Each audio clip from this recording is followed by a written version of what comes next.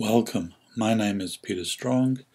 I'm a professional psychotherapist specializing in mindfulness therapy, which I offer online via Skype for the treatment of anxiety, for help with depression, and also for helping in the process of recovery from PTSD and processing traumatic memories, whether they are due to a traumatic event, like an accident, a car accident, or, of course, the traumatic events that may occur during war or other violent assault, or even the traumatic events simply of witnessing a violent assault.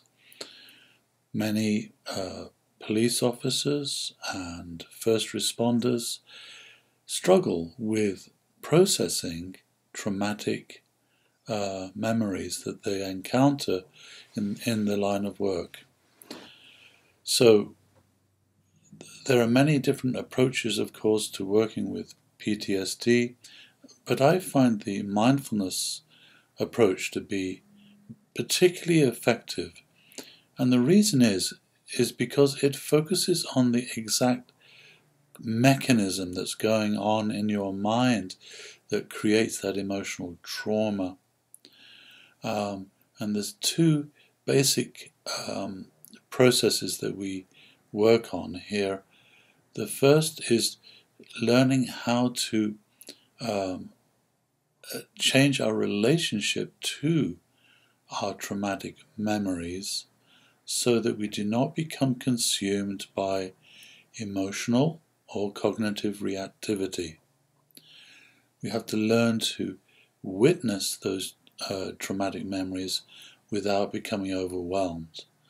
So that's a very important part of mindfulness therapy, learning how to do that, and I will teach you how to do that in our online therapy sessions together. Another very important part of processing traumatic memories is to change the imagery of the memory. How you see that memory in the mind is what actually re-traumatizes you. That imagery, the structure of the imagery, is what encodes the emotional pain. So during mindfulness therapy, we explore the imagery of the emotion, and we explore changing that imagery. When you change the imagery of an emotion, you change the emotion. A simple example of that is how large the image is that you see when you recall the traumatic event, and how close that image is in your mind's eye. Typically, intense traumatic images are very large and very close. So that feature of the imagery being very large and that quality of being very close is what actually creates the emotional trauma. Now, normally, for most people, we are constantly processing our memory images and changing that imagery quite naturally and unconsciously.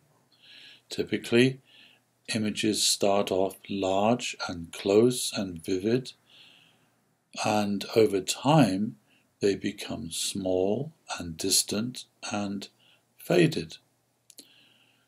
That's a natural process that the mind uses to digest experiences, especially emotionally charged experiences. However, when the emotional charge is too high, as in the case of a traumatic memory, then that normal processing doesn't happen, and the imagery becomes stuck, frozen in time. And this is what lies behind flashbacks and intrusive memories that keep coming back and re-traumatizing us. It's simply that the imagery has not changed, it is stuck. So during mindfulness therapy, we work a great deal on exploring that imagery and then changing it to help it resolve and heal. It's really quite an effective method.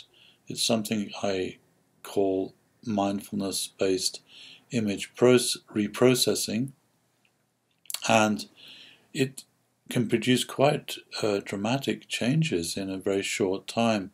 Once you see the imagery and start exploring how to change that imagery to allow that memory to digest, essentially, so that it no longer causes emotional pain. So those are two of the aspects of mindfulness therapy that we explore.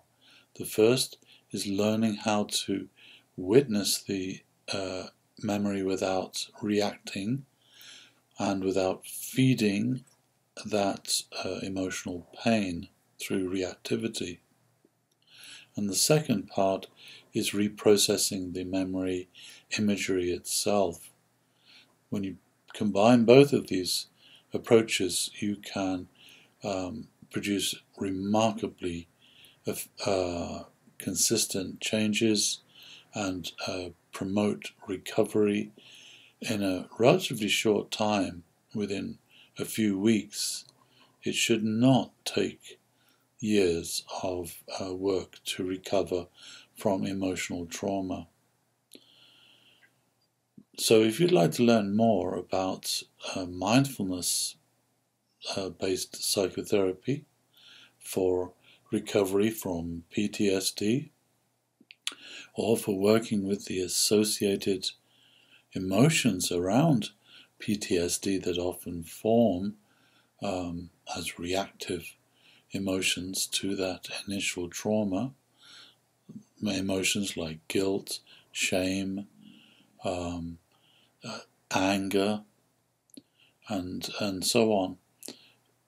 These can all be worked on very effectively using the well-tested methods of mindfulness therapy that I use and have developed and refined over the last 10 years.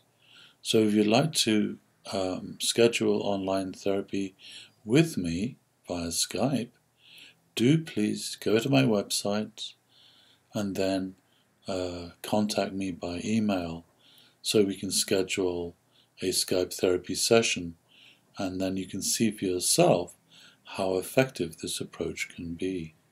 Thank you.